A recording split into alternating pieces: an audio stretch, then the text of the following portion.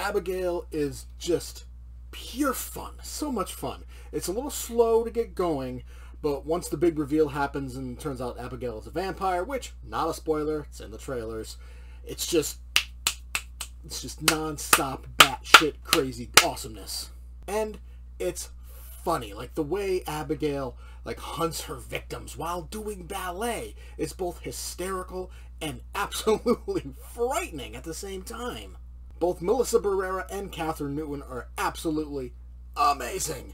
Kevin Durand plays kind of a meat-headed idiot, but god damn, does he play it so well.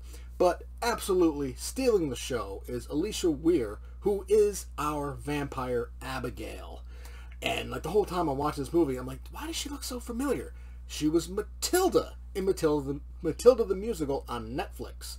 So she's really starting to come up in the world in terms of Hollywood, and she is kicking ass. She's taking names, and you know, I think she has an incredibly bright future.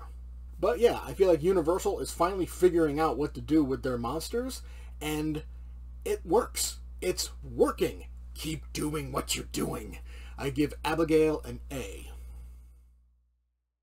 Did you enjoy the review? Make sure to hit that like button and subscribe to get notified when more reviews go live. Feel free to leave a comment to discuss your thoughts on the movie or show, and I will see you next time.